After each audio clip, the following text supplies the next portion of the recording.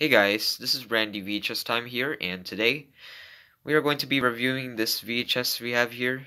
This is the 1998 VHS of the Black Cauldron, or Cauldron, and this is a Canadian copy, so without further ado, let's begin with the front, spine, and here's the back.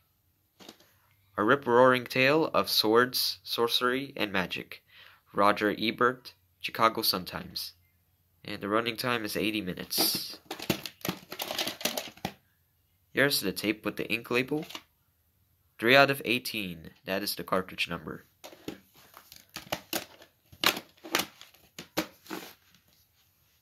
And that is pretty much it for this VHS review.